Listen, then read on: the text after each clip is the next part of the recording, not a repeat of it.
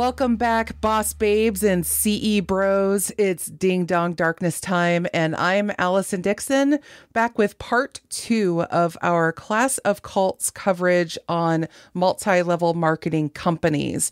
And joining me again is my lovely friend, Beverly Bamberry. Welcome back. Hello. Thank you for having me once again. And last week we did Tupperware and Avon. We thought we'd start kind of on the lighter side even and go a little further back in history and time. But hopefully we illustrated that even the companies that we have the most familiar association with in terms of branding are still operating with a kind of a deceptive underbelly. Also getting across the problems with MLMs and their problematic structures, the deceptive marketing surrounding their earnings, and the fact that more than 95% or so of people who become a distributor for an MLM, no matter which one, will lose money.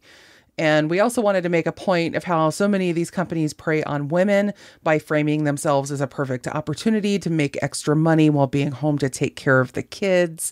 But this week, we really wanted to highlight a couple of companies that go just as hard at recruiting men as they do women. And they do that by fostering a culture of success at all cost and prosperity if you believe it hard enough. And at least one of them actually goes beyond qualifying as merely cultish. We're going to be talking about a full-blown cult for one of these anyway.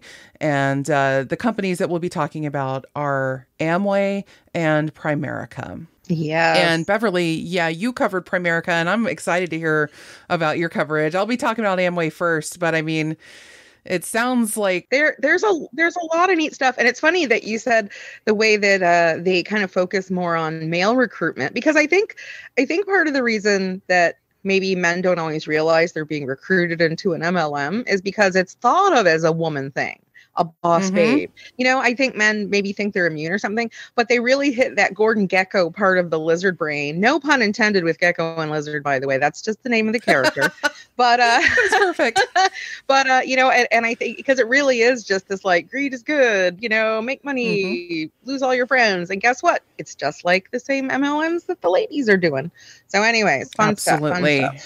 Very much so. I love that you brought that up. And I also, before I start talking about Amway, I want to talk about something called survivorship bias, which I think that MLMs in particular feed upon. And Amway, when we get to that, you'll see. But survivorship bias, you might have seen a meme on the internet of a drawing of an airplane that has a bunch of red dots on it that are centered around sort of the middle part of the plane or the wings and whatnot. And it's basically a diagram of a World War II plane and all the areas that it had been shot. And they were asking people, where should we focus the armoring of the plane based on this diagram? And people automatically said, we should put the armor where the red dots are. And they were like, well, no, because these are the ones that actually survived. We need to put the armor where the dots aren't, because those are the planes that actually did not survive. What you're doing is with survivorship bias, you tend to look at the survivors or the successful cases of a particular group, and you apply that to the whole group. They don't want you to see the failures. They only want you to see the successes. MLMs thrive on that. And the way I would say that ties into cult behavior, though, because that's how we're bringing it all together. When you're in a cult-like situation or a cult-ish situation, you know, there are people who are treated nicely, people who are treated well, who are courted. Like, for example, please don't sue me, Scientology. I'm really broke. Tom Cruise, I'm sure, has never been treated the way other folks in Scientology have been treated, right? Absolutely. So he's like, well, I'm fine. They've never done anything bad to me. And you see that in different situations over and over again, where like a certain top layer might get treated a certain way and kind of not really see some of the abuses that are happening. Or perhaps more often they put on blinders because those aren't affecting them. But it's really very similar. That's survivorship bias. I actually did not know that term. So thank you. Yeah, it's one that isn't covered as much, I think, as some of the other logic fallacies and things that you see. And it's so important to know about, because I think we all find ourselves possibly engaging in this even in our daily lives. When you're reading Amazon reviews on a product, for instance, you're interested in, and you're only reading the 5-star reviews and you're thinking, oh, this is a good product. Take a moment and read the 1 and 2 stars too, because you could be seeing something, and a lot of people are sort of incentivized to give 5-star reviews, even if it's a verified purchase. Amazon's tried to crack down on some of this stuff, but you got to be careful. And, Amway in particular is probably the biggest MLM in the world, short for American Way. It's not the oldest, but it is certainly the most layered and complex. These people have found a way to insert themselves into so many levels of consumership, political structures, and they're all over the world. And as we get into their history and what all they're involved in and the various scandals, you'll find that Amway has largely survived the last 30 or so years by hiding their name as much as possible behind various screens. Yeah, because it's funny, because when you said you were going to do Amway, I was like, are they still around? Because I feel like I haven't heard of them in so long. So I'm super excited to hear about those layers. Quick question. What state are they headquartered in? Is it Michigan or Indiana? The reason I'm asking you that while you look is I swear to goodness me that I have driven by a bunch of stuff that was like Amway this, Amway that. And so it made me wonder, like, if I've been there. Yeah, they're based in Michigan, Ada, Michigan. But they also own the Orlando Magic basketball team in the NBA. My home state. Exactly. And their stadium is the Amway. That's right. That's right. I don't really follow a lot of sports. Like, I know I'd heard of it, but yeah, and I've driven through actually Michigan a number of times. So that is probably what it is then, because, I have a lot of friends there, been to conventions there, that kind of thing. So. Oh, Michigan. I love Michigan, but yeah, there's some kooky stuff up there, but I love it. But yeah, it's the home of Amway, and also of the last name that you'll be hearing quite a bit as I talk here is DeVos. Yeah. I forgot that DeVosses are involved, because when I was in Grand Rapids for a convention before the pandemic, everything was DeVos. And I was like, seriously? Do I got to look at this woman's name? Because it was, Betsy DeVos was the one that I knew at the time. Exactly. She is the daughter of the co-founder, Richard DeVos. And of course they're part of this. Big time. In fact, what I hope to do is, when I wrap back around my discussion here, is to kind of show really the way that the DeVos family has insinuated themselves into a lot. People don't talk about them in the same breath as the Koch brothers, but they're very much on that level of influence and wealth. But they started in 1949. Jay Van Andel and Richard DeVos, they'd been friends since high school and college. And they went into business together on a number of different ventures. They did a hamburger stand. They did a sailing business. They did air charters and things like that. And then they discovered a company called Nutrilite. And they sell food supplements, shakes and pills and vitamins and all that fun stuff.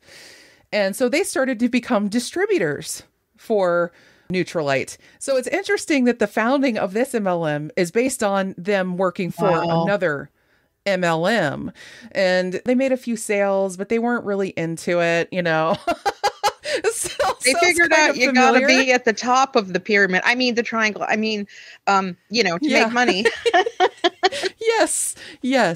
And so they started going to different seminars and things in Chicago and some other major cities. And they got themselves a sponsor, and they started watching all these promotional films and going to all these different talks and talking to very successful distributors of these products. And so they decided, okay, we'll actually become for real Nutrilite business distributors. And so in 1949, they formed a corporation called the Ja-Re Corporation, which is just abbreviated from their first names. It's the most unoriginal, so creative, white guy, stupid corporation name you could ever think of. Yeah. And they set this up because they were going to work in import-export, which isn't shady at all. No. Like importing, Always wooden legit items from South American countries. Okay. I'm sure there's no like cocaine stuffed in any of those things, but we'll leave that for another thing. I'm clutching my pearls. Exactly. Yes, the pearl parties. Yeah, that's a whole other thing too. I forgot about those too. I have a friend who's been into that. Anyways, that's the whole thing. Yeah. Yeah. Well, actually, in our third episode, I think we'll do like a grab bag of some of the more wacky cults. Cults and MLMs. I didn't mean to totally confuse those words, but they're almost synonymous. And so they turned their import-export business into a Nutrilite distribution company. And after that, though, they started having some talks with some of the other distributors. And there were some questions around some of the problems with the Nutrilite products. There were people that weren't, happy with them. They would eventually become the subject of an FDA investigation on the quality of their products and the problems that they were causing people. Yeah. So they started an organization with 5,000 other distributors of Nutrilite. And they created a group called the American Way Association, or Amway. Mm-hmm. And in April of 1959, they started to do research and development on other products. So enter their cleaning products, like the dish soap and the laundry detergent. I associate them with the most. In fact, for the longest time, I thought Amway was like ammonia or something because I thought of clean. Yeah. Because when I was a kid, like I wasn't, But yeah, so that's interesting. I remember too. I think that's when the first thing people say, well, what did Amway do? I'm like, yeah, is it like carpet shampoo or weird, cleaning stuff? I don't know. I just remember seeing all these bottles of like cleaners, and their first product was called Frisk, which was actually developed in Ohio. And DeVos and Van Andel, they bought the rights to manufacture and distribute Frisk. But then they eventually changed the name to LOC, which stands for Liquid Organic Cleaner. Frisk was a much better name. These guys do not know how to brand shit. They're very bad at it. Yes, they're very bad. Like, come on, LOC. Frisk sounds like way more of a good time, to be honest. Yeah. Like, than LOC. But they then started to form other corporations within the corporations. So that would help them handle things like insurance and other benefits for their distributors and things. And then in 1960, they purchased a 50% share in the Atco Manufacturing Company, which is based in Detroit. Mm-hmm. And they changed its name to Amway Manufacturing Corporation. And that's so that they could manufacture more of the soaps and the products and things. Mm-hmm. And so by 1965, there were like 5 different Amway companies that merged to form the singular Amway Corporation, because they had a sales corporation, they had a services corporation, a manufacturing corporation, they had all these things, and they merged it all. And then jump forward another decade, they buy a controlling interest in Nutrilite, the company they first started selling for. Good little Nutrilite is still here. Yeah, and Nutrilite is still very much a thing. Oh. They bought that controlling interest in 1972, and then they fully took it over in 1994. So what's interesting about this acquisition is not only did they get the Nutrilite products and branding and all that stuff, and also this was after the FDA had investigated Nutrilite, by the way, for very problematic things going on with their supplements. Amway bought them anyway. They did not care. That's pretty messed up. But not only did they buy Nutrilite, the wife of the founder of Nutrilite, her name is Edith Renberg. Her husband was Carl Renberg. He was the Nutrilite founder. She owned a cosmetics company that she developed in 1968 called the Edith Renberg Cosmetics Company. And then when Nutrilite merged with Amway in 1972, they bought controlling interest of that makeup company and changed the name to Artistry brand cosmetics.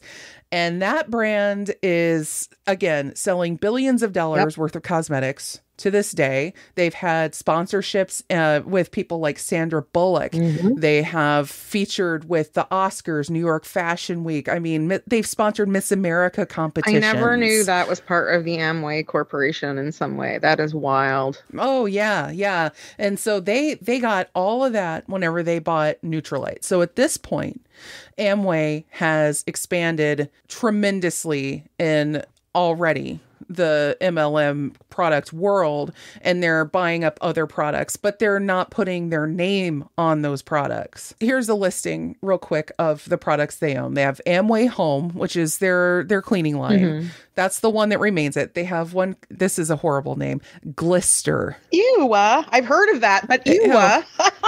That's dental care line. That's right. That's right. Yep. Glister. That just sounds like a nasty skin growth. Listerine, but glister also sounds like blister, y'all. Yeah. That's not something I want to put in my mouth, you know. Then they have a G&H, which I'm not quite sure what that one does.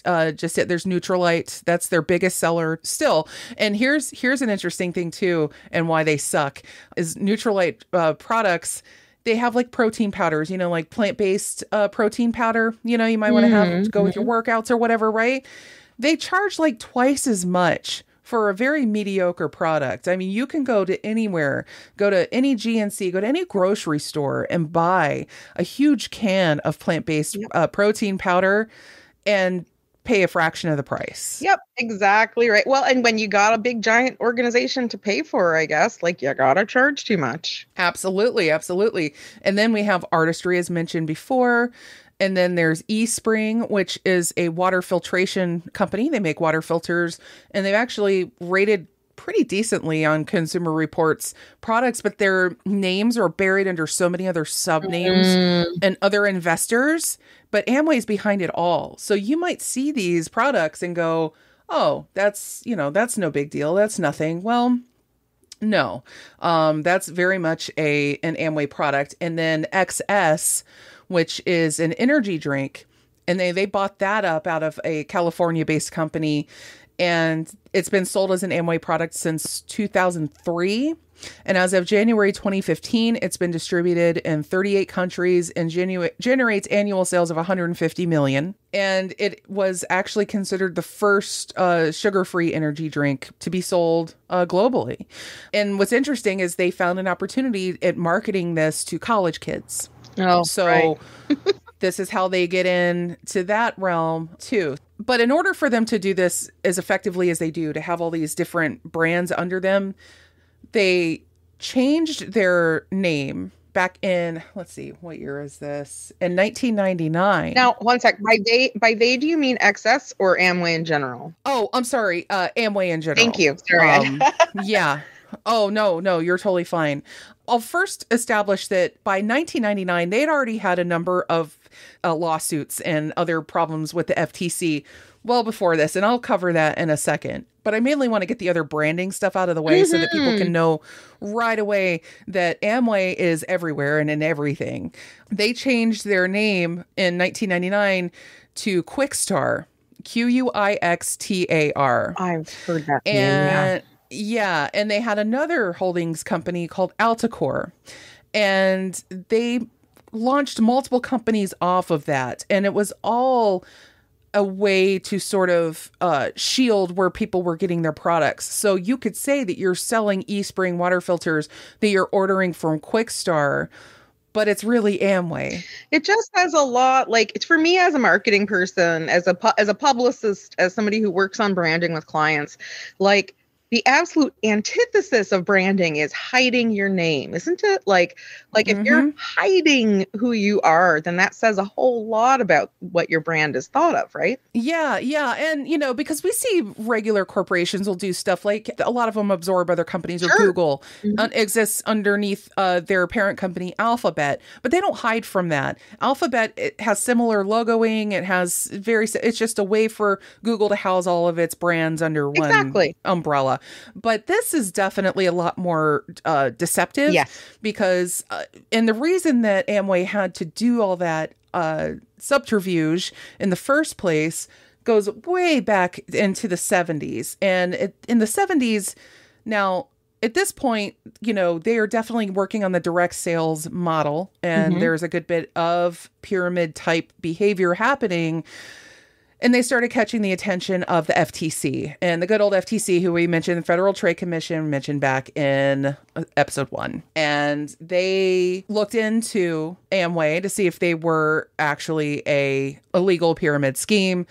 It went to court. There was a landmark decision that was handed down in 1979. There was an opportunity with this court case to not only shut Amway down, but to end the existence of any multi-level marketing company in this country. But by this point, Amway already had a very significant financial footprint and, was in a lot of people's pockets. And just a quick aside, the president at the time was, I believe, Gerald. Oh, no. It was Jimmy Carter by then. Never mind. I was going to say Gerald Ford is from Michigan, too. And maybe there's a secret connection. But actually, it was Jimmy Carter. Never mind. Well, there's no doubt, though, and that they have bought and lobbyists and whatnot have bought a lot of politicians. And we'll get into that, too, because that's a very big part of things.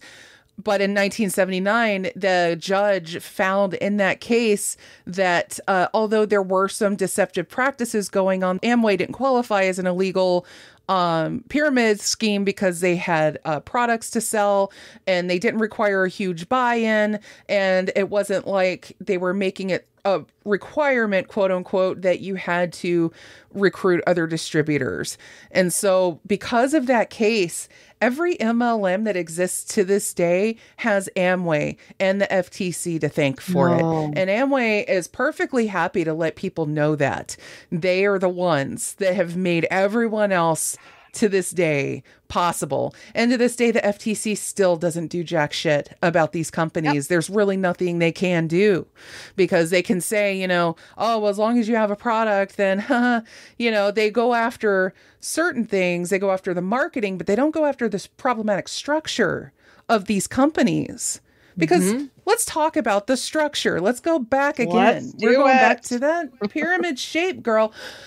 And Amway is dogged with how they recruit people. It is literally a cult. And I've said time and time again throughout the cult series on this, that word is often shorthand to refer to certain behaviors and belief sets within a group. But everything that Amway does falls under the definition of controlling cult behavior. And they come to you. You might even be in a grocery store looking at buying maybe a bottle of vitamin C or something like that. And you'll be approached by someone who's dressed very nicely and seems very friendly and is just kicking off a conversation. And then all of a sudden, maybe they'll, say, hey, want to have a coffee or maybe we can talk a little more. And before you know it, you're being pitched on this great opportunity. And they're doing it by telling you how perfect you are for it. They're love bombing you. They're appealing to your desire to be successful, to make more money. And there are countless stories like this on Reddit of the way people have been recruited into these groups. But that's where it starts. And they bring you in and the indoctrination begins hardcore from that point on. So it's so frustrating to hear so many of these stories about some of the ways that people have been manipulated into selling Amway. And a lot of people now they're using all these other company names. So people don't even know it's Amway until well after they've been roped in, because Amway had already kind of ruined its name in the 70s and 80s. It became synonymous with a pyramid scheme. So when, like we said, when you have to do that, it's a problem. Last week I talked about Avon and how really I didn't have bad memories about it at all. Like my mom had, the only problem with Avon initially was that my mom just has no self-control about purchasing things, and that's on her. But I remember, and I must have been 5-ish, 6-ish, because I was super young. So maybe around 1980-ish. I remember my parents having like these people over, and suddenly there's boxes of like Amway stuff around, and my parents actually seemed really unhappy. Like the overriding thing I remember from this is that my parents seemed stressed and unhappy about it. I'm guessing that it didn't last long because I don't remember much else, but thinking that kind of got roped into it. And they were very young parents. Like my mom was probably only 23, 24 at the time.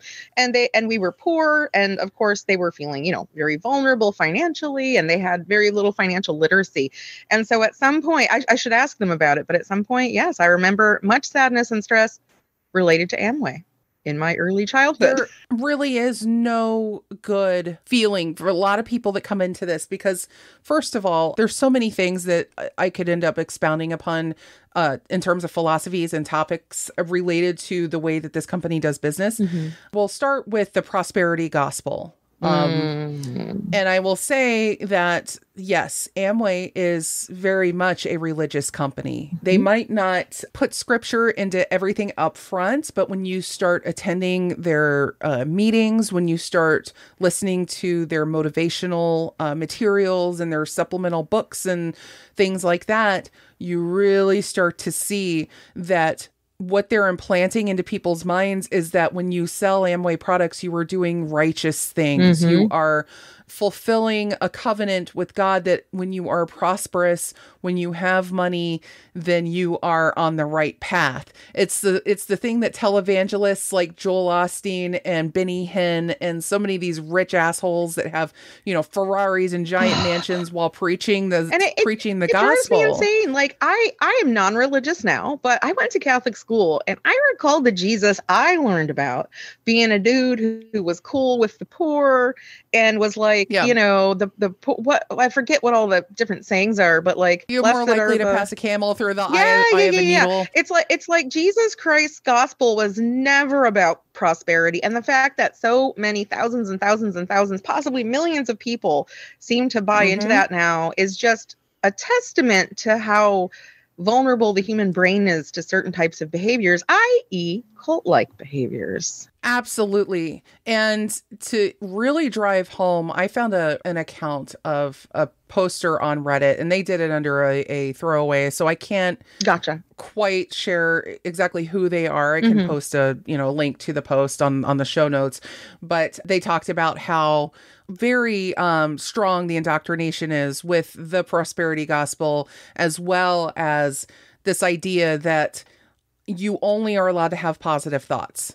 And so we talk about toxic positivity, right? If you allow the negative thoughts in, then that's going to remove your power in some way. Words have power. Yep. They even talk about how, and this happened in like some of these Amway meetings, there were people that would talk about how if they go to the doctor is not allowed to tell them that they have a disease or that they have something wrong with them. They're not allowed to say the words or hear the words even, because if somebody says you have cancer, then you have removed my superpower, even though maybe I'll still do the chemo, but you're not allowed to tell me I have cancer. That is literally what they're saying. Wow. Yeah. And this is the kind of stuff that she faced while going to these meetings. And they also, of course, while doing all this, now I will say, going back to that 1979 court case where the FTC it was found that they were not an illegal pyramid scheme, they were slapped with a few sanctions and penalties. And one of those is that because when you go to any MLM website, every one of them will show some sort of an earning, like a truthful earnings statement that you could, things that you could expect to make. Except money you can expect to make. Yeah, exactly. And see, companies have found a way to get around that requirement. See, there's always a loophole. Yep. But they had to do that because Amway requires you, for instance, that for every 150 people you sell to, you have to sell to 50 of them in order to make the legal threshold that you're not a pyramid scheme. You have to be able to sell them products directly.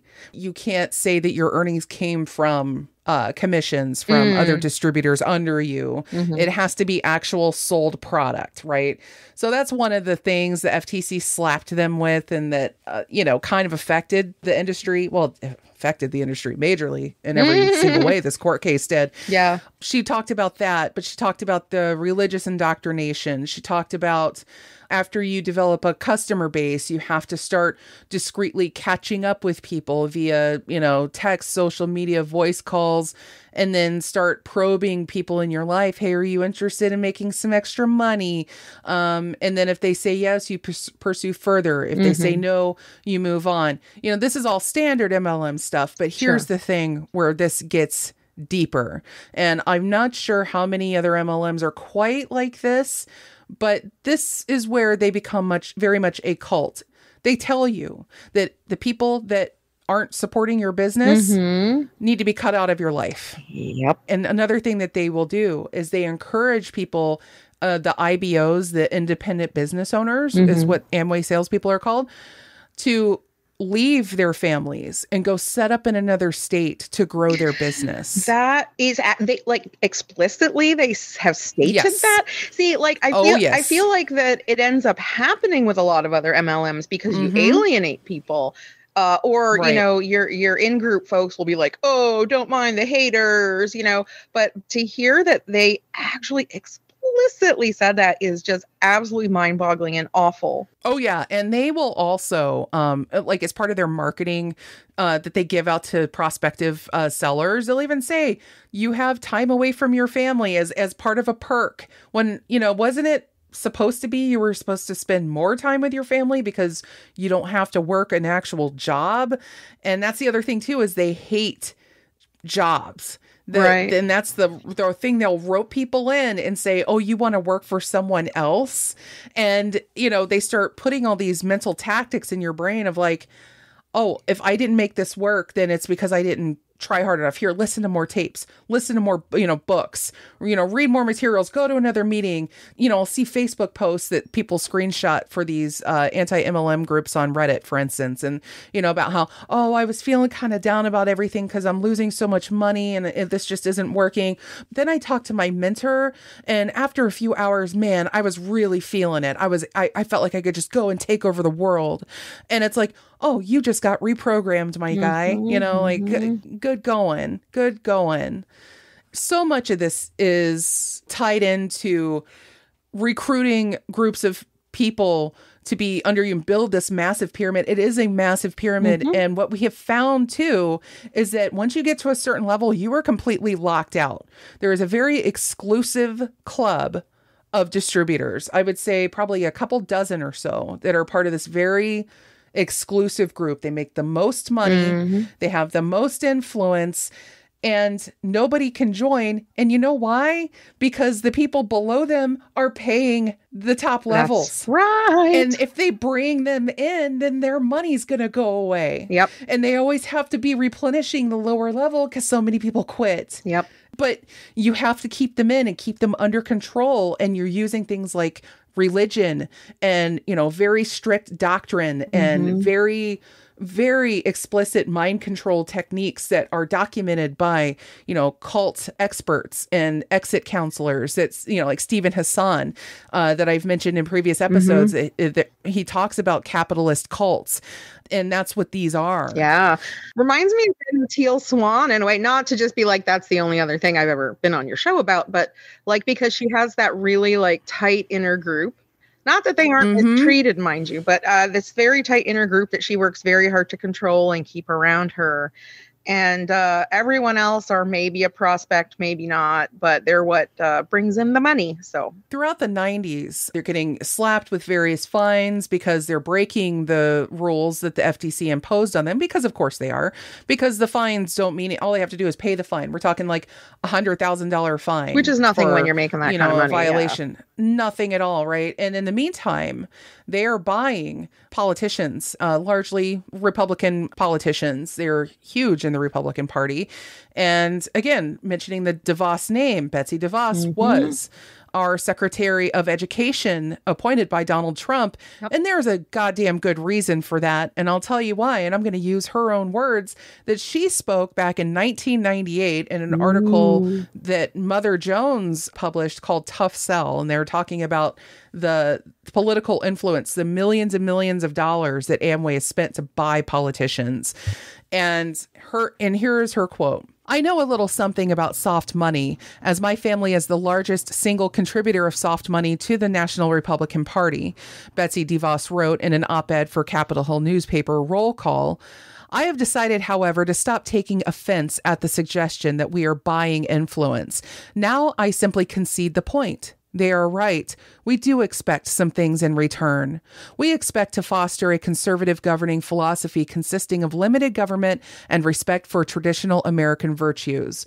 We expect a return on our investment. We expect a good and honest government. Furthermore, we expect the Republican Party to use the money to promote these policies and, yes, to win elections. People like us must surely be stopped. Wow. She said the quiet part out loud. She very much did in 1998, mind you. And then she later goes on to become a very integral part of the cabinet of our government. And her father, yes, they donated millions of dollars of soft money to the Republican Party as individual donors. And that's not even getting into, all the other dark money and, political action, committee stuff and whatnot that they are in. And they have done that by ensuring that if they get someone like Betsy DeVos into education, then she gets to set the guidelines that get taught, the things that get taught to kids for generations. Yep. And we're already seeing the poison fruit that tree is bearing right now. Yeah. And you get somebody who is a major part of this company, this MLM, this very subversive, tentacled beast. It's infuriating. I can't even find words now. I'm just so fucking mad. Every time I start to sit down and do my homework on this particular company, I'm like, yes, you compared them to Scientology, and that is exactly what they are and how they behave. And honestly, they're very much as litigious as Scientology too. Not surprised. They like to to that. sue people for saying mean things about them, but I'm nobody, so come at me, bitch. Yeah, like I said, I'm super broke. Don't sue me. There are so many more things that I could say about the harm that they have caused around the globe, that, China is being very much affected by the actions of Amway. And when we talked last week about how their laws are being loosened, they used to crack down on these companies. Yeah, they used to do that until Amway came along and started gradually loosening those restrictions. And I also will recommend another podcast that covered Amway in multiple parts and did a great job, and also just talked about pyramid schemes in general. It's called The Dream. Oh, yeah. And it's a great show. And I think they cover all kinds of other things, but they did a really good dive on Amway. And we'll also just say, too, that if you think of things like The Secret, or any sort of that law of attraction, that sort of power of positive thinking, you start getting into the power of prosperity, the power of success. Those are all pipelines that lead directly to this kind of thing. And we're talking people, thousands of people that have gone bankrupt, that have lost their families, that have lost their homes, that have lost so much because they bought into something like this and got in so far over their heads. The literature that Amway is legally required to publish, that you can expect to make about $85 a month while doing this. Even though they're telling you that if you just follow our rules to the letter, then you're going to be rich and retire early and you'll never work another day in your life. And it's bullshit. It is a fucking lie. But anyway, that's the positive story of the American Way Corporation. And I will have so many links to this so that hopefully you can educate yourself on all the guises that these companies take. Because if you're hearing from Quickstar, if you're hearing from Worldwide Brand Distributors, that's another one that's an Amway front. There are so many fronts, but they all lead to the same ugly, ugly beast. I do have a question, though, because I know when we got started and we were talking about how this one tends to appeal to a lot of men. Did you look and see any of the verbiage or the kinds of materials that they use? I would be curious to kind of hear some of the copy. It's sort of the way that they're pitched, essentially. Yeah. I mean, they are told any of the recruits are told you target it to who you're going after, right? Yeah. Mm-hmm. But ultimately, you look for people that are hungry for money and success. And so they will tailor that to whomever they're talking to. If they're coming at it from a man's perspective, and I'm reading this like from the men and the women that have been in Amway, you can definitely tell that they cater it toward whoever they're going directly after. So a man, will be like, do you want to provide? You want to be a provider? You want to, you want to do, take care of this, take care of that. They definitely come after it from the perspective of like, be the man of your household, that sort of thing. With the women, it's, they use very similar because they prescribe to very conservative gender roles within the organization. I was just thinking, well, I mean, they do the whole Republican thing. So yes. And, they're told how to dress. They're told how to behave in public. And Amway actually puts very strict requirements on their sellers to not use the Amway name or logo or anything associated with what they do without permission. So they control the brand to a very strict level. And there's another one that I wanted to bring attention to. There was a former Amway distributor who started writing a blog, and a lot of them have, just talking about their experiences and everything. And this one website was how to become a good Amway cult leader. And she had a list. And I'll just read a few things from that list to give you an idea of an insider's perspective. Number 1, absolute dictatorship. This was mostly clear to me from our sack of shit platinum, is what she calls this person. The platinum is the higher member on your upline. Sure. Remember the person above you, platinums and diamonds and all that. Who we heard speak more than we heard any other speaker, emerald or diamond, and emerald is below a diamond. So, anyway, he demanded everyone in his downline to, quote, ask permission before doing anything, constantly telling us to, quote, submit to upline and never question the upline. Oh, my God. Number 2, no accountability. It's okay to brag about your accomplishments, bank account, material possessions, business profits, etc., but never show proof to anyone who asks. If anyone in your downline asks for proof, fall back on never question the upline. Number 3, intolerance for questions. Never question the upline. Who do you think you are asking me something like that? God. Everything I say is the truth. And then, let's see, incite unreasonable fear about the world outside of Amway. This is where the cult thing is. Yep. Our platinum was always preaching about impending catastrophe, evil conspiracies, and all things negative all the time. What else is out there except Amway? The answer to everyone's prayers. Financial security for the rest of your life. Everyone else is doomed to have a job and work for someone else. Also, too, must be able to lecture long sermons about negativity. Negativity is the main topic at Amway meetings. Doom and gloom, businesses shutting down, Social Security won't be there when you retire, etc. You need to stick with us because we are safe. Here's a good one, too. Must be good at insults, particularly mocking people who leave Amway. There is no legitimate reason to leave, not when success is right around the corner. See, that's how they keep you on. You just keep going a little longer. Amway cult followers are always wrong in leaving, and besides that, they're also negative and evil. A good platinum cult leader must ensure his cult followers understand that the people who leave Amway are quitters, losers, broke losers, negative, dream stealers, etc. Who did we have as a president recently who called everybody a loser? I mean, it was like the first, I mean, it's just like it's like their first resort. I was going to say that kind of was the theme of the Trump presidency in a way, is, everything's so scary, you need me, kind of a thing. I could see how Trump would love Amway because what they're doing is selling a bunch of bullshit products that, I mean, he tried to do the exact same thing, but he failed at it. But, Amway succeeded everywhere that he failed.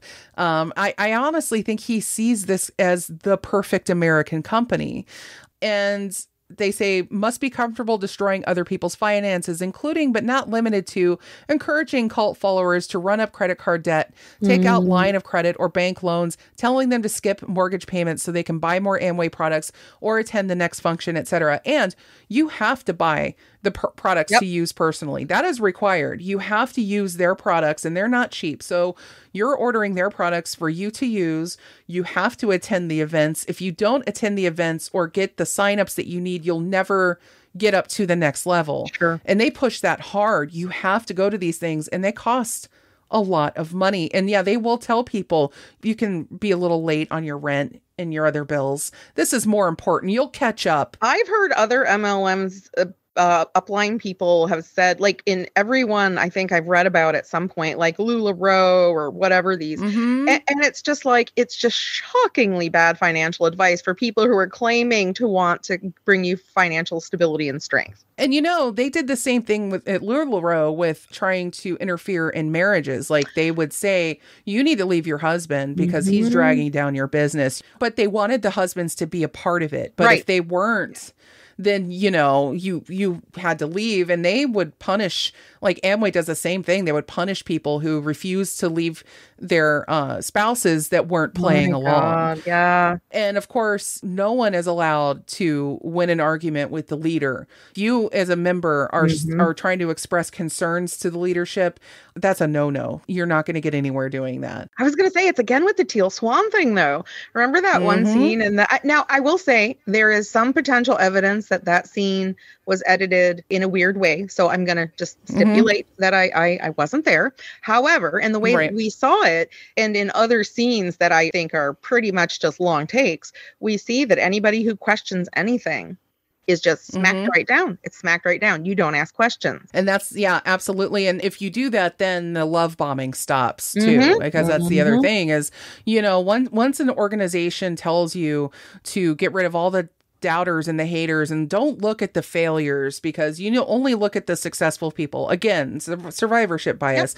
Once you do that and you've ostracized yourself from everything that you had before and you don't make this work, then you also lose access to all the people that claim to be your family, but they're ready to cut you loose the second that you start to run astray. And so then you start to engage again the sunk cost fallacy of like, oh God, I've already spent so much money and I have to make this work. I have to make this work.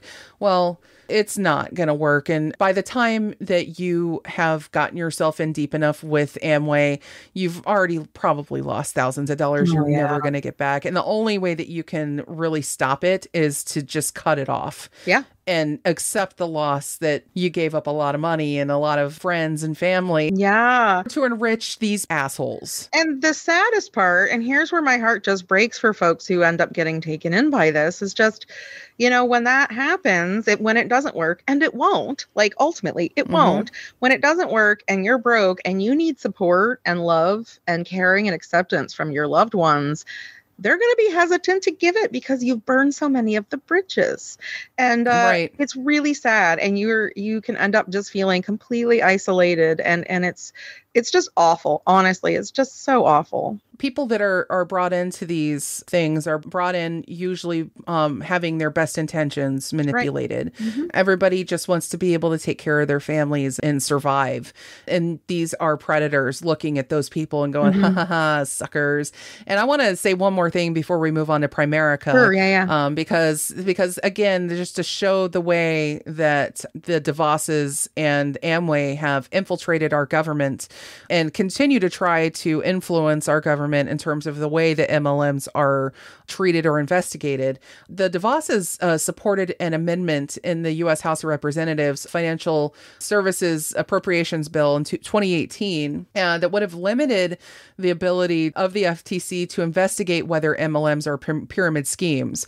The amendment would have barred the Treasury Department, the Justice Department, the Small Business Administration, the Security and Exchange Commission, the FTC, or any other agencies from using any money to take enforcement actions against pyramid operations for the fiscal year. Why on earth would the DeVosses want to back a bill like this, right? they adopted provisions from the so-called Anti-Pyramid Scheme Promotion Act of 2016, which would blur the lines between legitimate MLM activity and pyramid schemes established under the original 1979 FTC case by deeming sales made to people inside the company as sales to an ultimate user, thus erases that distinction made when we're talking about sales to customers and sales to distributors. So you would automatically just be able to say, this is just money.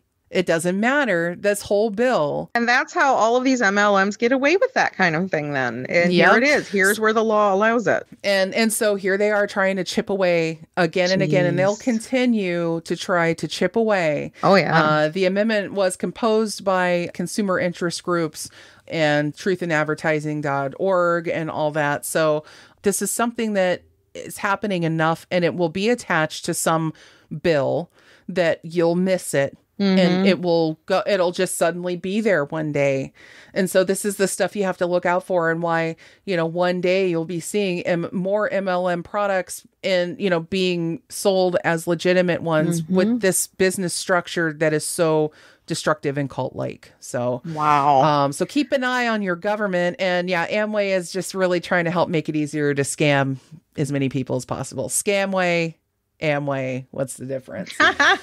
So, okay. Yes, let's do that. Primerica, what have you? Okay. Let's dance around the burning fires of M&Ms. So I have seen Primerica offices around. In fact, I live close to one. And so they always just seem like, oh, they're just this nice, legitimate financial services company, whatever. But I started hearing, as I started researching more about multi-level marketing, as I learned about it and started to find it so objectionable. So I heard people mentioning Primerica, and I was like, really?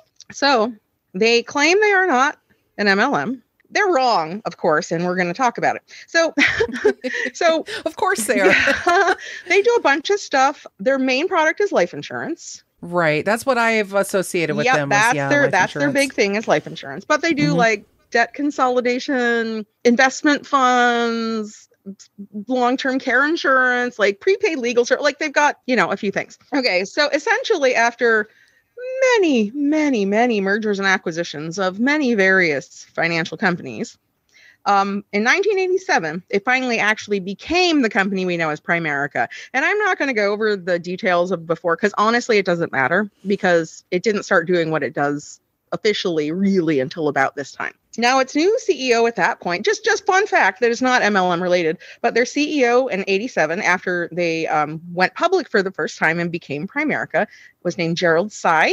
That's Tsai, and he was the first Chinese American to lead a Dow Jones company.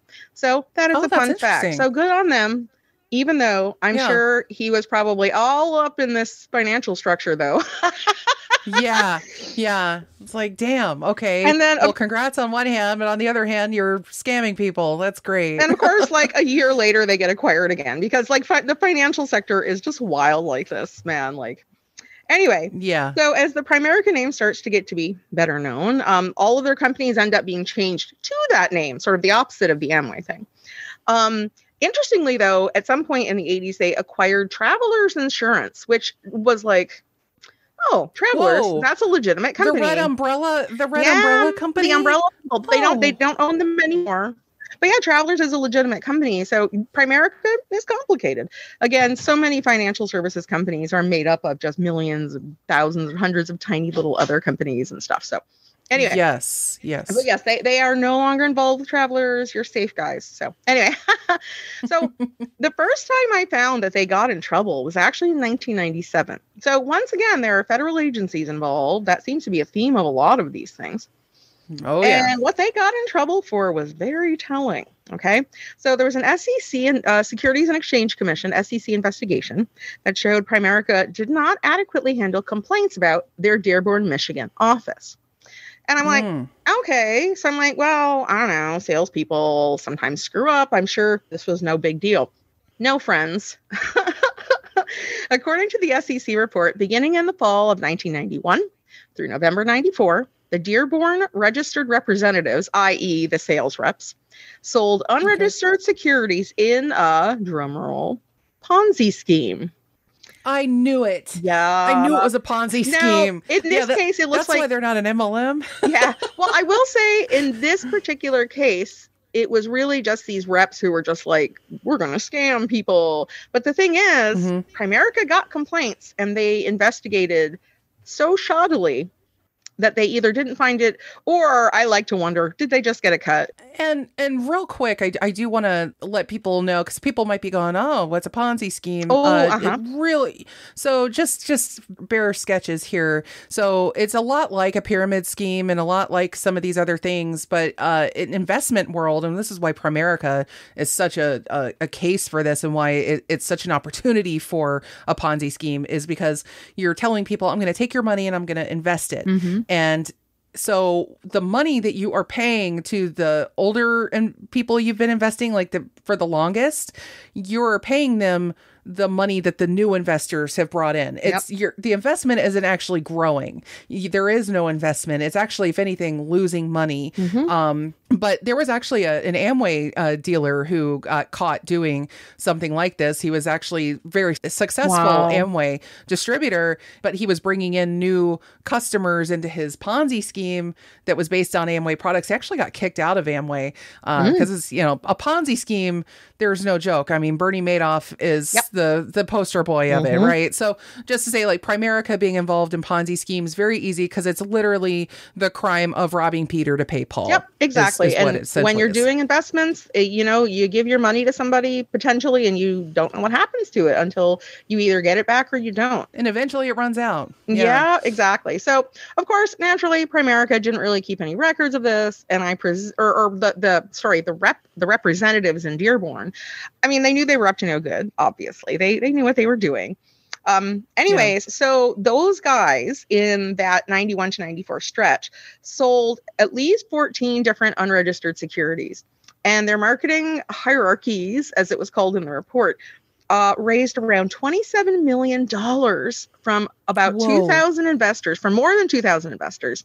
When the scheme ended in 1994, again, according to the SEC report, substantially all of the monies raised from investors was lost. Oh, wow. Yep. And now here's where Primerica, the parent company, is in trouble. On 3 occasions between 91 and 92, they received letters or telephone calls from other Primerica agents who were saying, this dude in Dearborn is selling unauthorized stuff, man. Like, you got to do. So their own people were telling on this guy. And Primerica was like, oh, yeah, I don't know, looks fine to me. Like they just didn't really research it. Yeah. And so the SEC was like, okay, guys, yep, you are complicit in this because of that. So, yeah, again, makes you wonder if somebody got a cut. So anyway, so that was of course, that was an interesting thing that happened with Primerica. So anyway, sort of a digression, sort of not.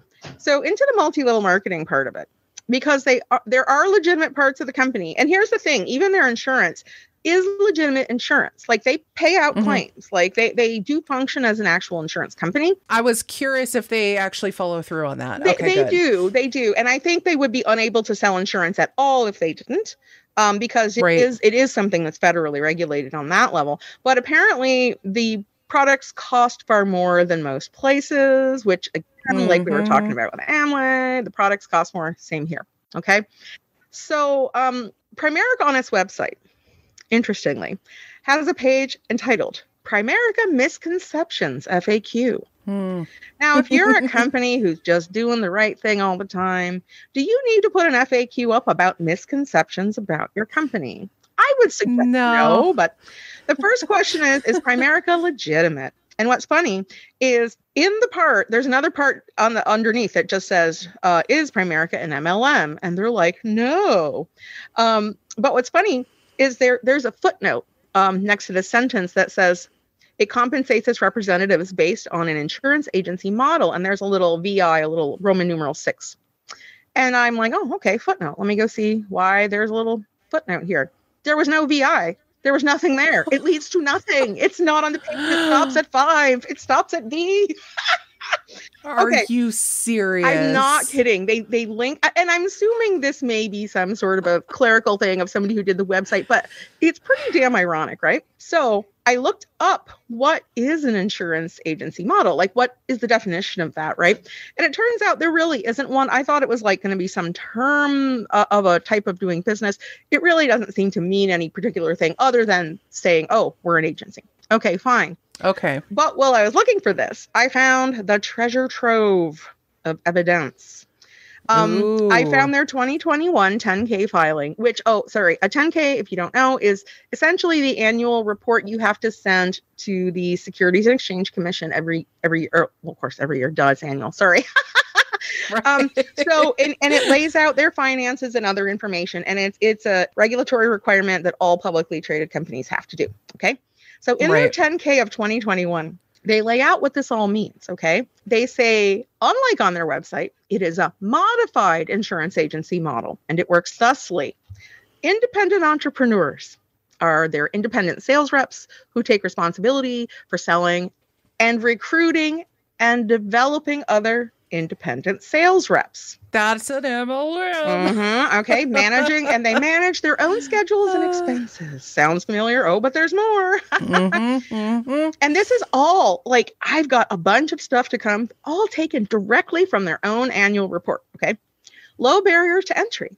By offering a flexible time commitment, we are able to attract a significant number of recruits who desire to earn supplemental income. They start their business with a low fee, and for that fee, they receive, training and technological support. It turns out that not only is there a fee, which I think is $99 in the US and like $130 in Canada, something like that. There's also a monthly fee though. And it's not that high. It's like $25 and $28 between those two countries, right? But that still is this income that whether you make money or not, you're paying it to Primerica if you're one of the reps. Yeah. So it says most independent sales reps begin selling products on a part-time basis, which enables them to hold jobs while exploring the entrepreneurial business opportunity with us. Yeah, so they're basically saying, try to pay your rent off this shit. You're going to need a job. Yep. And here we go into the triangular shapes. An independent sales rep who has built a successful organization and has obtained his or her insurance and securities licenses can achieve different sales designations. So there are different levels, you see.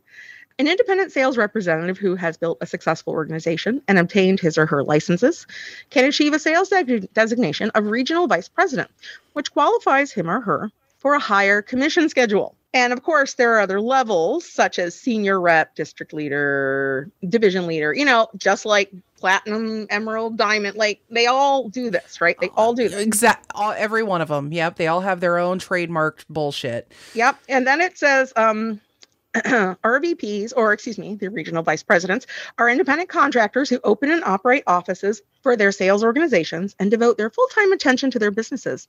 They also support and monitor the sales representatives on whose sales they earn commissions. Okay. Yep. Uh-huh. Yeah. Definitely not an MLM or anything shady about that at all. Yep.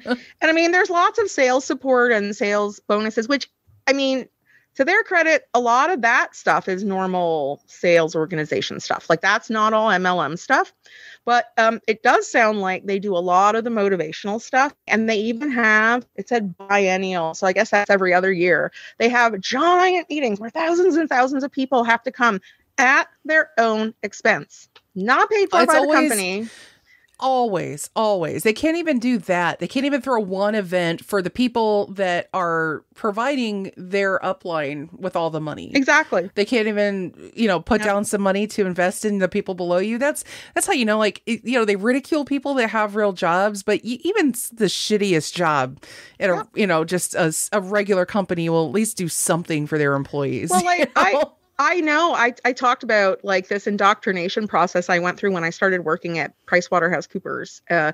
Yeah. But I'll tell you something, and here's where this is very different. They paid for me to go to Chicago. They paid for my hotel. I had a meal allowance. They paid for my plane ticket. I didn't pay for anything.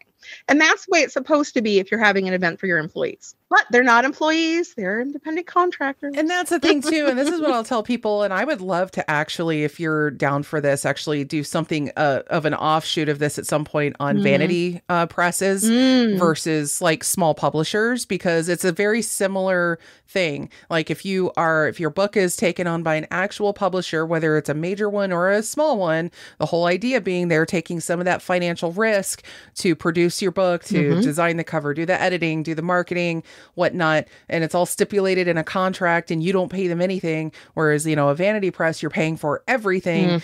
You end up with a unedited book with a shitty cover and that you have to sell at like twice what you would ordinarily sell a book just to make back your investment. And you have to do all the work. Screwed.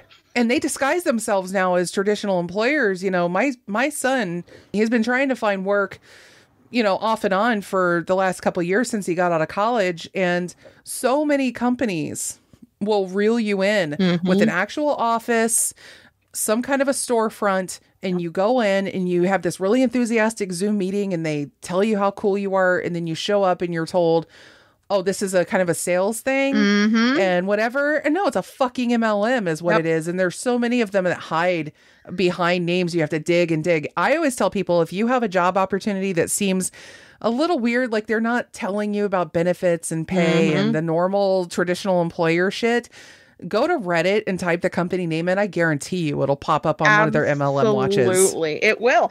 And like Cutco's whole thing, the knife MLM is, they actually target people who are like 18, 19, 20 years old. Like they target young and experienced people into thinking you're going to do door-to-door sales. For God's sake, it's the 21st century. Oh, God, yeah. Well, now we're you get shot for turning around in someone's driveway on accident. You think you're going to go fucking sell knives? I'm not letting my kid, I know my kid's an adult now, but I'm not going to let him go door-to-door these days. Well, granted, we're in Canada, so there aren't so many handguns. But anyways. but still, exactly. You just never be too sure. So going on again in this document, and here's another deeply, deeply telling statement. It's members of our independent sales force primarily serve their friends, family members, and personal acquaintances. Of course. Through individually driven networking activities. Oh my God. Because it's like, of course, you can't just be a normal insurance company selling normal policies to normal people. You got to do this other shit. You got to convince everybody you know to buy your shit. So, and then it says the large size of the independent sales force and the active recruiting of new independent sales reps. The independent sales force is continually able to access an expanding base of prospective clients without engaging in costly media channels. So, oh my God, like honestly. Okay.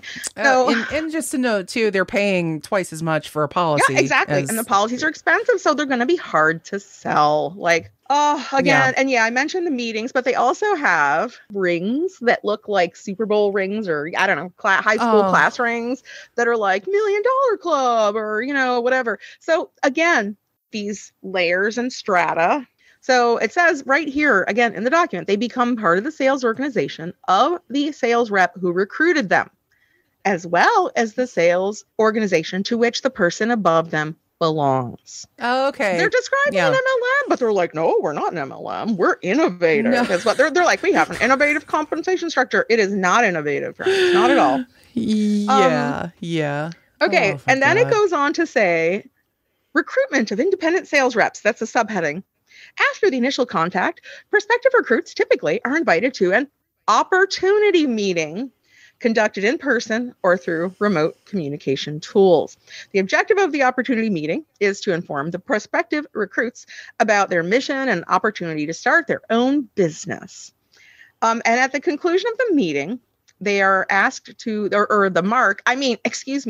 lead, the market is asked to complete an application and pay a nominal fee to commence their pre-licensing and training and blah, blah, blah.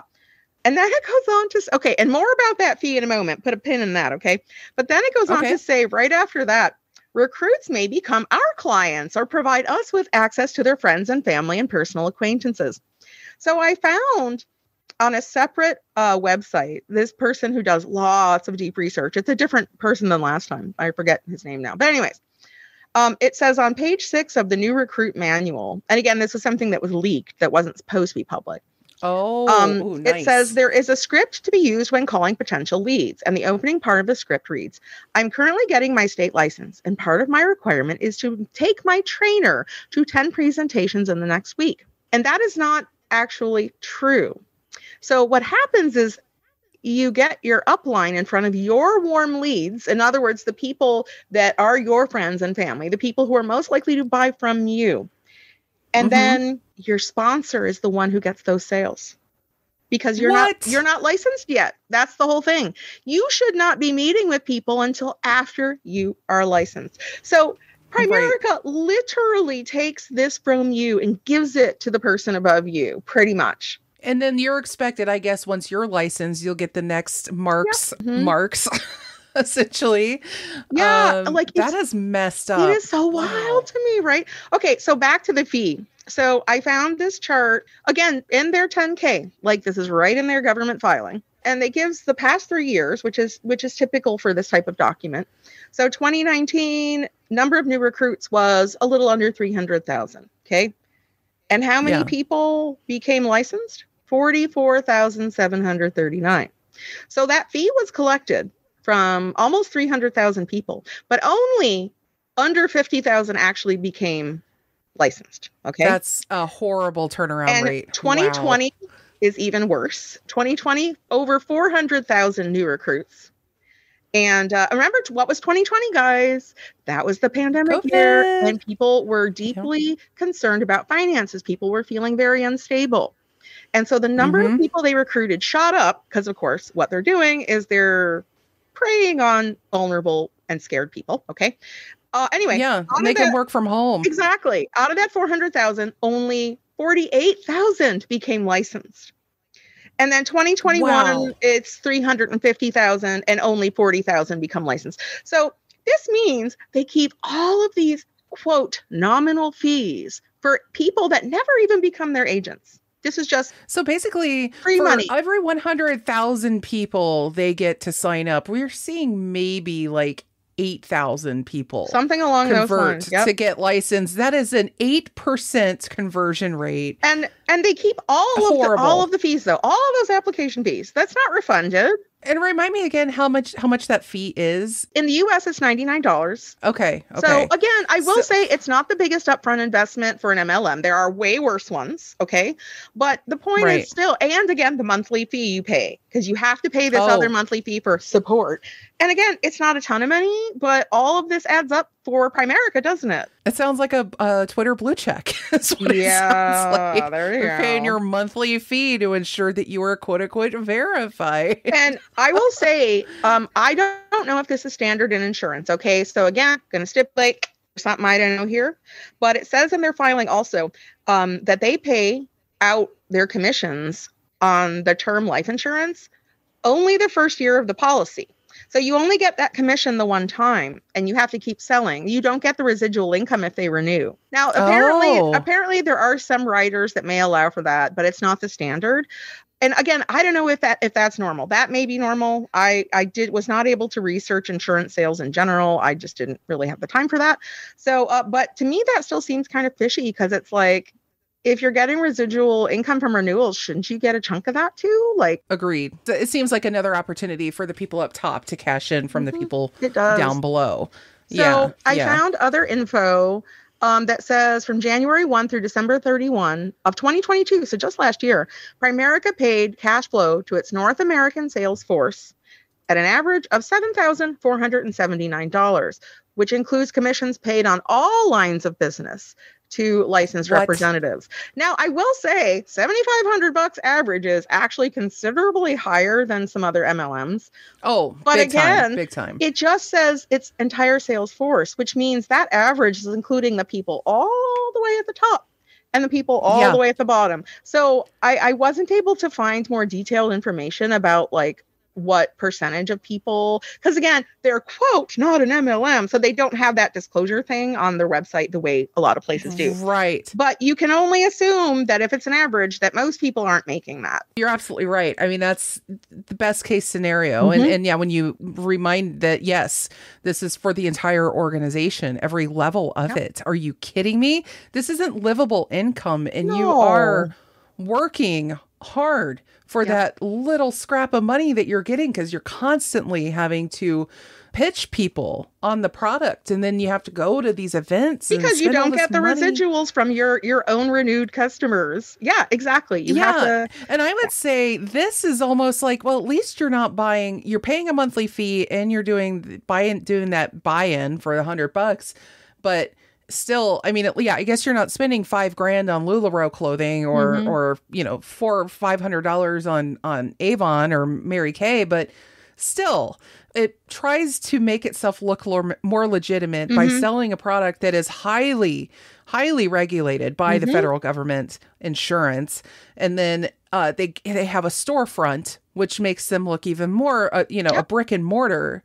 If you presenting yourself as a brick and mortar business, people are automatically going to think you're like a H&R Block or something like that. Totally. Look, the one near me is in a really busy area full of strip malls. It's probably expensive to rent, and it's a freestanding structure. They have a in a strip mall, but they've got their own little building. And it's just like, wow. So that RVP or whatever it was called, the regional vice president, those are the people that are supposed to run those brick and mortar places. So think about how much money that person's making from their downline if they can afford all that rent and employees and furniture. And it's so curious to me, too, that they are able to play out on the policies that that cash in just based on the business model and, how many people are buying in, because insurance is, it's one of those things where, whether it's for your car or for your health or whatever, especially here in the United States, it's everybody pays into a risk pool, essentially. And so I wonder, is that why the premiums are so high? Because the risk I suspect higher. Yeah, I think you might be right. In fact, I found some info that says apart from its insurances costing up to 29% more compared to other insurers, the main complaints from this MLM come from the sales processing compensation plan. So right there, somebody is saying, and again, I apologize, I did not write down the name of the person. I will get the link to put in the show notes because they deserve credit for the work that they did. So I apologize to you, person whose name I have forgotten. So you'll get your credit. So now there was another internal document that got leaked and taken away apparently, but of course it's the internet. Things live forever on the internet. So, of course. So here is stuff new recruits at least were at one time given. Presumably they must be seeing something similar now. I don't know. It says following our fast track program could have you on the path to earning 30 to 50K in your first year and 150 to 200K plus your second year. Your first step, book 15 kitchen table appointments for your field leader. There it is, for your field leader in your first 30 days. And you should really only approach people after you can actually sell them. Again, why are you giving your upline your best possible sales? Anyways. Exactly. And then it gives them like a telemarketing script and all this other stuff. And this was the interesting thing I found that was like, what? It made no sense to me. So this script that is given to these new folks, it actually says that you should not confirm your appointments, that you should just show up. Just tell them it's in my calendar. I'll be there. And then that, of course, doesn't give people a chance to cancel or change their minds on an appointment. But you as a rep are probably going to show up to places where the people aren't because they aren't going to show up. And so you're wasting your own time on this as well. Yeah. I mean, you confirm appointments. That is what you do. And in a market that is so saturated, by the way, I have not had a pitch or seen a pitch from them, but I feel like they probably make people feel like that they wouldn't be insured by other people or couldn't be insured by other people. You know what I mean? That might be. Yeah. I will say I have not actually looked at the actual products because, again, the products do seem to be legitimate. But again, that's true of other MLMs. Amway sells actual cleaning products. I mean, Mary Kay sells actual makeup. Like, you want to buy some $15 dish liquid? That's on you, buddy. But yeah, you could absolutely have that $15 dish liquid. Is Primerica an MLM? They say no. I say, of course they are. And I'm not the only one, obviously. Like, I mean, the fact that they just completely tell on themselves in their own federal regulatory filings is, that's all the answer you need, really. Yeah. Yeah. And honestly, anytime that you're dealing with a business structure where the only way that you can earn money is by having people beneath you bringing in the money. And again, we have to reiterate that there are so many people that will hear that and go, how is that any different from a regular company? You have a CEO and you have the employees. You as an employee at, Walmart are not recruiting other employees to come in and that will guarantee you get a paycheck. That's not how the only person employment works. In a normal organization, a normal employee company organization who might have compensation based on recruitment would literally be called a recruiter, and that would be their job. Yes. And they would still be employees and get benefits and all that stuff. So there's so many shady ways and to reel people into doing this kind of work. You think you're selling a product that seems like it's good, that it has prestige associated with it. And so you do that, or insurance. Oh, there's strict rules guiding me here. And as long as I can sell the policies, great. But you start looking in between the lines. And even though the FTC and all these other companies have tried to slap these regulations on to say you have to disclose all this stuff, now they have found ways to make sure that they don't even have to proclaim that they're an MLM because of some other legal loophole that some bought and paid for, likely by the DeVos family congressman, and managed to attach to some meaningless bill that nobody is going to ever read. And so now they're able to do shit like this. And that's why we're doing this show and why so many people out there are trying to get the word out about these companies. They're all the same. It doesn't matter. You can come to me and say, Tupperware is not like that. I sell 31 bags. I like it or whatever. No. And in fact, next week, we're going to come at you with some weird, wacky and wild ones that you might not even think are MLMs, but in fact are. So beware. A company like Primerica is scary because even the name, it sounds like an insurance company. Absolutely. It sounds legitimate. It looks legitimate, and you're buying life insurance. And how bad could it, even if it's good life insurance, you're buying into a structure that is destructive for the people that are working, at the very least exploitive. I don't know where the numbers come from. So again, another stipulation, this may not be correct, but I saw that over half of their sales force are men. And so this, again, as we said, is one that often targets men, and men are the majority of financial services people. At least that's my impression, again, from working at PricewaterhouseCoopers. Everybody in my department was a guy except for me at one point, like Wall Street guys and this and that. So my experience is that financial services and people who go out and get these licenses are typically men. And those rings I was telling you about for the different $1 Million Club and such, they're giant dude bro looking rings. Right. They're not delicate lady rings. Right. So this is one where men, if you are listening to this, or women, if you know a dude who's about to get involved in this, even just have them read their last 10K filing, even if they don't want to listen to this podcast, because they tell on themselves. They really do, and they will rely on people to go, oh, they're not an MLM. Here's what they say on this website. And then they won't look any further than that. And that's the last person you ever want. It's like the government investigating itself. It's like, we're fine. Or the Supreme Court saying, oh, we can handle our own corruption problems. No, apparently you can fucking not. Exactly. So if somebody has to tell you, oh, I assure you we are legitimate, then they're probably not legitimate on some level.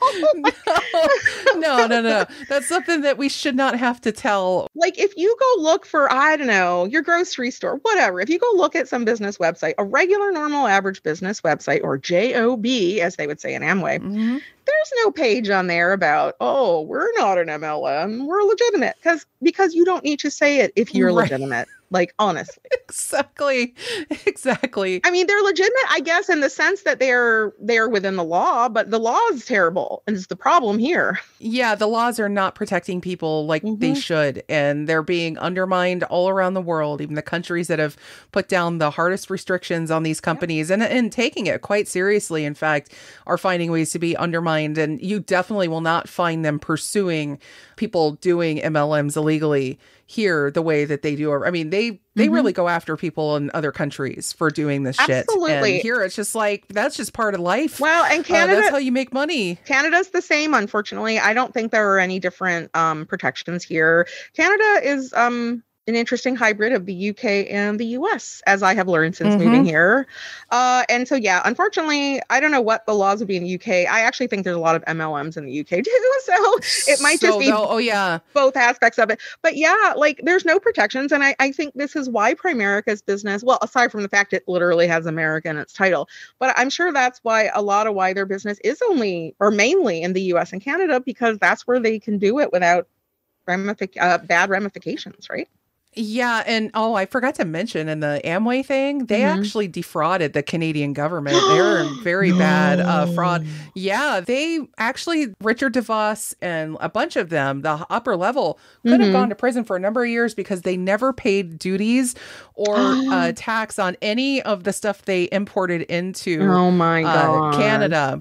And Canada finally got wind of this, and it was like $20-30 million or something like that. And they actually had to plead guilty in order to not get jail time. And DeVos would later on go to say it was just because of some various legal that we had to say that we were guilty, even though we really weren't. And it's you were literally defrauding the Canadian government of millions of dollars, and you were about to go to prison. We are a large country geographically, but a very small one, or a fairly small one population-wise. We need those tax dollars. I need someone to pay for my health care. That's the deal up here, man. We pay high taxes, but we get stuff for it. And there you go. Exactly. I mean, it's just they pissed off other countries by doing this kind of stuff. They were banned in India for doing a lot of insidious practices over there. So it's just, but you are seeing it like the UK. Yeah. Herbalife is a big one over there, as well as Arbonne and that's where the Body Shop is an MLM, is in the UK, I believe. So yes. In Australia. So so it because Australia, again, another one of those Commonwealth situations where they might share some of the same laws on these matters. So this is another two, but we're not done, and we'll be back with our final one. I'm just telling Beverly to just find the craziest shit you can find, because we're going to kind of wrap it up, and I'm going to collect questions and stuff from our patrons and some other folks because the people have already been responding. I put out the first episode of this and people have really responded to it. And so I'm going to get whatever questions I can for them, and then maybe we can try to answer some and just kind of do a free-for-all, anti-MLM free-for-all. All right. That sounds like some fun. And yes, it's going to be a good time. Excellent. Yes. Well, thank you so much for having me once again. I love that we can bond over this issue, and hopefully we can help some people, because honestly, if I could give one message to somebody who's in an MLM and they feel like they can't get out because they believe that it's their own fault, they're not making money or whatever, it's not your fault, friend. It is not your fault. Yeah. You should quit. I know it's going to be hard because of the social aspects and the anxieties around money, but you're not, there isn't a better thing around the corner. You're going to lose money, and it's hard to admit that, but just admit it, apologize to people, get your family and friends back. And just know there's no easy way to get rich, because if there was, I'd be rich. I'm lazy, so I'm not. Seriously, we'd all be rolling in it, man. I mean, yeah. Sadly, there's no escalator to the top of that pyramid for anybody. I just think it's important, again, to share this compassion, because I think too often in anti-MLM spaces, people kind of make fun of the quote Huns, or like the people who join. And I mean, I get where it comes from, but I really have a lot of empathy for them because I know what it's like to be desperate, like there were times when I lived in the US, tons of times I didn't have any health coverage and I'm diabetic, right? Or right. I mean, I eventually did as I got older and I was more stable, of course, but I mean, there were things I considered and things I considered joining or whatever when I was desperate. And so I have so much empathy and I want you to know, not everybody is going to think you're a dummy. Come back to your friends and family and you're going to be okay. Yeah. And we completely understand too that, the optimism and the good feelings that draw people into this are an indication of some great personality traits that are being taken advantage of and misused. And, exactly. I've met some of the nicest people at MLM parties, and not just the sellers, but I mean the people that I hang out with, or totally. People they hang out with, all of us getting together, and the people that your friends and family that understand that you're in deep in something, they really want you to come back to them. Absolutely. So please, most people are like sad over the brokenness of relationships that result from this. So, anybody who gets caught up in a cult-like situation like this or otherwise, a lot of the times we're just like, man, we just really want to heal those bonds and get it back together. So come on, guys, you got this. And yeah, we're not here to cast aspersions on people. It's more like I'm looking up at the top of these structures and really just wanting to blow them up. So. Yeah, and I know we said that last time, but I feel like it needs reiterating because I think people who might feel kind of trapped might kind of feel like, oh, I'm embarrassed, or or whatever. But I mean, when you've been snagged by an Amway too, I mean, my God, they're big, and everything they've done is in service of covering that up and making themselves appear legitimate. Yep, so exactly. So don't feel bad that you didn't catch it, because I mean, shit, I'm still learning, just researching this stuff, and like, my God, it's amazing that we all haven't been caught up in it in some way, shape, or form. I mean, we kind of have. We always know somebody who knows somebody. Absolutely. That's kind of how, and like how we said, is. when we were younger, we ended up at Mary Kay parties and this and that. And actually, oh God, one time I was invited to a stamping party, and I was like, what's that? And they were like, oh, we're just going to make little cards. And even though I was already a little older and starting to catch on, I did not know there was an MLM about this. So I get there and I'm making cards and I'm having fun. I'm like, woo, craft time. Then the sales pitch starts. Turns out there was an MLM called Stampin' Up. I don't know if it still exists, and then actually only a few years ago, somebody I met at a co-working space started messaging me, and it was Primerica. Actually, I actually just remembered this weirdly. I kind of forgot about it because I forgot about him, frankly, because I blocked him, because he's like, oh, you could be making this money, and I'm like, yeah, is it Primerica? And he's like, yeah. And I'm like, no, thanks. And that's all I said. I didn't say anything bad about him. I just was like, no, thank you. It's not my thing. And he just pushed and pushed and pushed. And then he's like, well, what about your husband? Like, maybe your husband wants to, be like, and I was like, I said no, like 8 times, man, like, goodbye. And I blocked him, and I forgot that was Primerica. Cause again, I put him out of my mind. He was annoying. So yeah. So pushing. And, I mean, I've had the whole like, hey, how's it going? You interested in some makeup? And we got a new thing in. And I'm like, oh, I'm not going to pay $50 for foundation. Or speaking of like unique, that's, their products are not good. I'm sorry. They're terrible. I bought a few from a rep and just to check them out. And I'm like, I've had better makeup from the drugstore aisle at a quarter of the price. Yeah. So, and I felt bad that I kind of helped embed her even deeper into her little thing by giving her that dopamine rush of making the sale. And then that's going to reinforce the dedication. Yeah. And so and I know she's probably not in it now. I know a lot of my friends that get in have gotten out, or they've switched over to other ones or whatever.